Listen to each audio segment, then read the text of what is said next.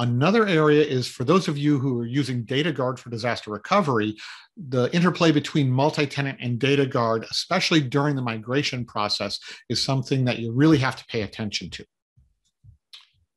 The main message is that it is possible to preserve your standby when you're migrating from non-CDB to PDB, but that it doesn't happen all by itself magically as part of the process.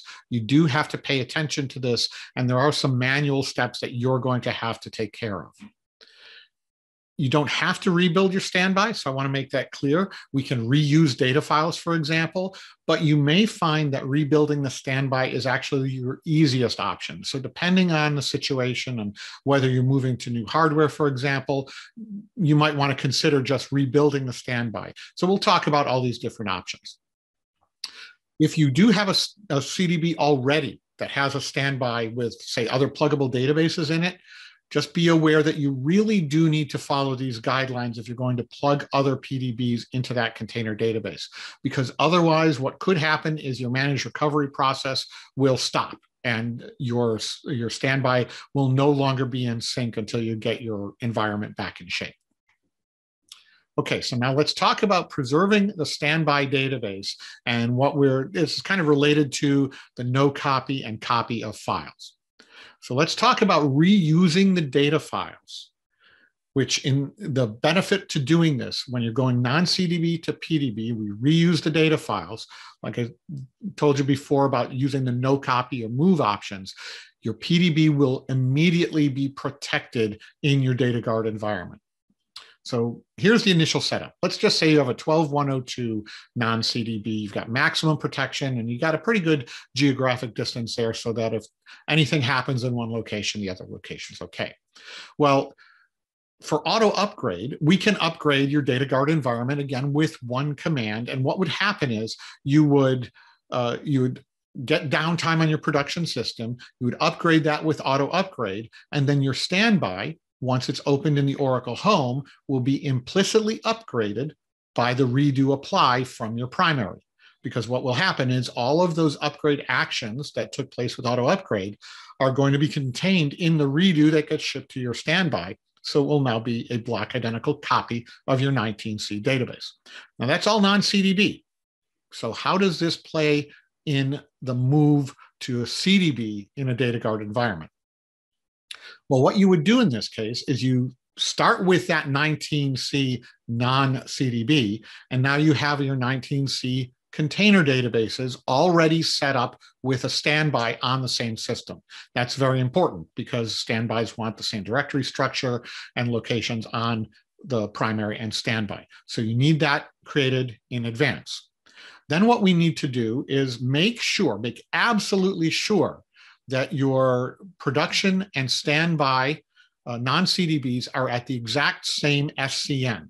And there's a hidden slide in the deck when you download it with all the ways that you can do that to make sure that they're exactly synchronized, not off at all.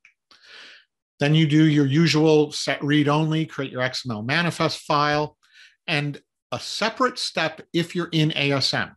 On the standby, you need to create what is called an ASM alias list. Now, why do you need to do that?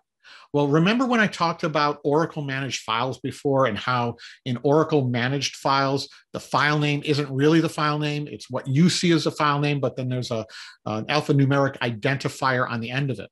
Well, in this case, with a primary and standby, those alphanumeric identifiers are going to be different on the primary and standby ASM instances.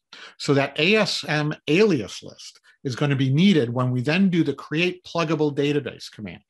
Because what will happen then is that create pluggable database command gets replicated over the redo apply, but it's only create pluggable database. What has to happen is now your standby has to be able to find those files. And that's where that ASM alias list comes in. And it says, oh, okay, here's the user table space, and here's the alias on my standby. I plug that in as the user table space on the standby. So that's the steps involved in preserving your data files and plugging in as a standby. You can then convert to non-CDB to PDB afterwards, and all of those commands that are in non-CDB to PDB, including the recompilation and everything, that all those effects would be shipped as part of the redo stream, as it normally would take place in DataGuard. So once you're done there, plugin's completed, you can enable your DataGuard broker, start your application, and you're on your way. So if you want references to this, I know that that was kind of high level. I didn't go through step by step of how to preserve the data files.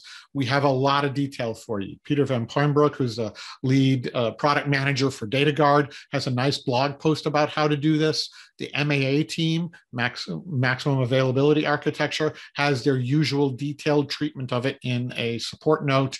And then Daniel has a blog post on troubleshooting this environment. One last bit I want to mention about this when you're creating a PDB in a standby environment is that temp file management in DataGuard. Temp files that get added after the standby is created are not handled automatically. So when you have temp files in the PDB, you would need to add those yourself. And there's, again, a MOS note reference to that.